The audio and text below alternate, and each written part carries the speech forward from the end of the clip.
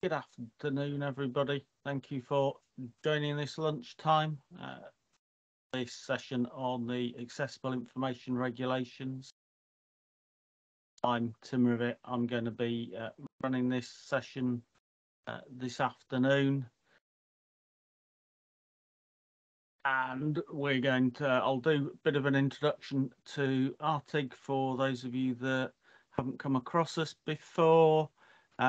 I'll then run through a quick high-level view of the regulations, and then most of the time I want to make this a Q&A and try and understand from yourselves how, in particular in this session, local authorities might be able to help with the regulations and a grant that RTIG's got from the Department of Transport, and got other sessions that are focused on suppliers and operators. We've had some of that.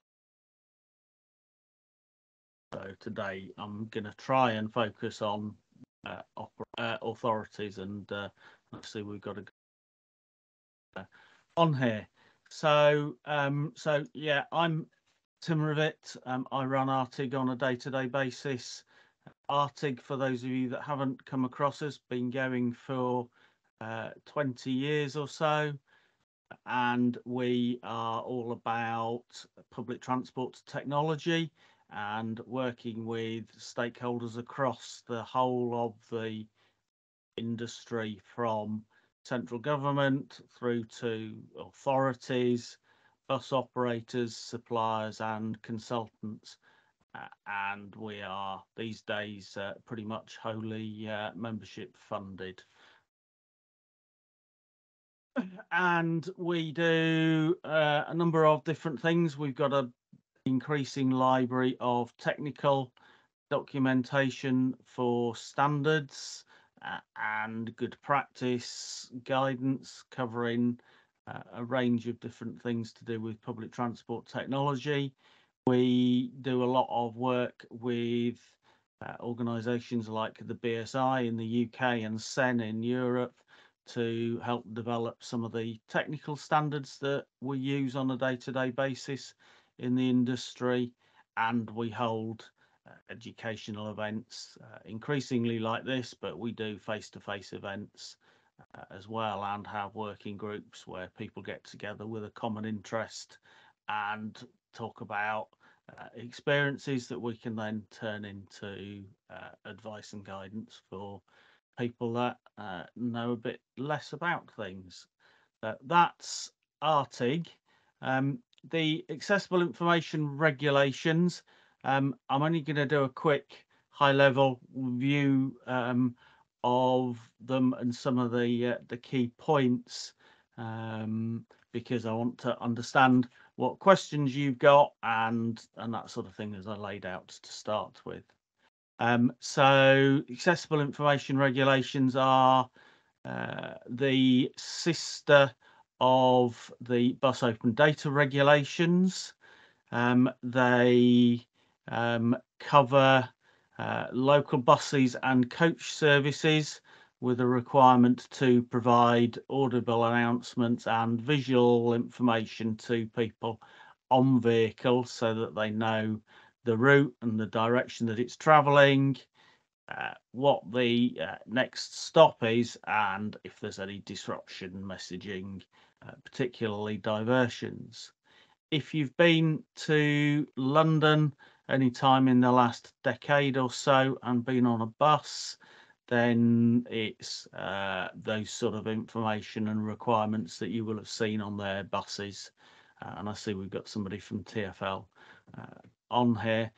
There's also an increasing number of vehicles outside of London that are equipped, but it's not a high enough proportion to really benefit people that need some additional help travelling, which is why these regulations have been brought in.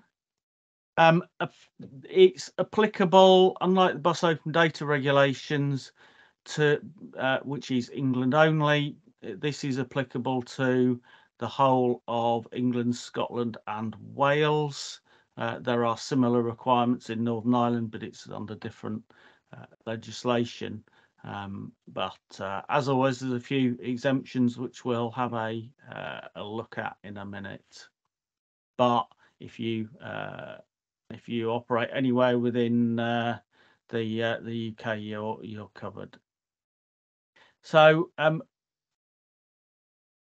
like a number of vehicle-based regulations, it's based on dates, and compliance is based on when you first when the vehicle was first used. It might not be when you first got it as an operator. It will be the first time that vehicle was used for local public service. So if you've got it second hand, for example, cascaded from London or a big operator, then it's when they first started using it. If you're buying a new bus after October next year, it's got to be equipped from day one. If you've got a vehicle that's new from October 2019, so 4 years old at the moment, 5 years next year, then you've got to equip your vehicle with the required kit and make it compliant by October 24. And then you go all the way up to 50-year-old vehicles, which you've got until October 2026 to have things fitted and be compliant. Vehicles before 1973 regarded as heritage and therefore not subject to the requirements. There's nothing to stop somebody fitting them though, but it's not legally required. There is provision for vehicles that have got some form of audio visual equipment on already, and that's called partial compliance. So if you've got a vehicle that's equipped with a display inside it, for example, and that's in place before October this year, then you're required to keep it on the vehicle and maintain it. If it doesn't quite meet the requirements for some reason, then you've got until October 2031 to make it compliant. And the reason for this is we don't want people removing kit on vehicle that's already partially compliant and putting the effort into that if they've got vehicles that haven't got any equipment on. The department would much rather see vehicles with some partial compliance than with nothing. If you've got just a display on the vehicle, then you need to make sure that the audio side of things is sorted out based on the date that was on the previous slide, so that you've got audio and visual equipment by the right date, but you don't need to get rid of partially non-compliant kit, because the focus, as I say, wants to be on making sure that it's on as many vehicles as possible. There are some exceptions to the requirements. They're fairly standard for local bus service stuff. If it's a very small bus, less than 17 passengers, if it's a heritage vehicle, if it's only ever used on excursions and tours, for example, home to school services, those sort of things. And community bus has got some exemptions as well. So what do you need to do? You need to provide audio announcements, and we'll come on to what those requirements are in terms of what you need to provide on the screens and audio in a bit, but 51% of people on the vehicle needs to be able to hear the announcements. at a level that is loud enough for them to be able to understand it over the background noise of a vehicle. And that's been worked out at about 3 decibels above background noise. Quite a lot of systems will auto adjust the volume for you, so you don't need to worry about that. There are some though that need manual setting. There is a requirement in there that those announcements don't mean that the noise in the vehicle is greater than 84 decibels. Where does that come from? That comes from health and safety law. If you expose an employee to sounds more than 84 decibels on a regular basis, then you need to be mitigating that, either reducing it or providing here some form of hearing protection and things like that. So that's why the 84 decibels is there. That's going to be a challenge in some older vehicles, particularly in hilly areas. But we can't, these regulations can't override health and safety law. As well as it coming out over the speakers, you also need to be providing it through an induction loop. You though only have to provide it in the priority and wheelchair space areas. If you are going to provide it wider than that, then great, but the requirement is within that priority wheelchair space area. The visual displays, they need to be visible to 51% of seated passengers. If you've got a full bus and you've got standing passengers, then that is allowed, and the requirement for 51% of seated passengers goes away. This is for where you don't have any standers in the way and things like that. It's got a minimum character height requirement of 22 millimeters.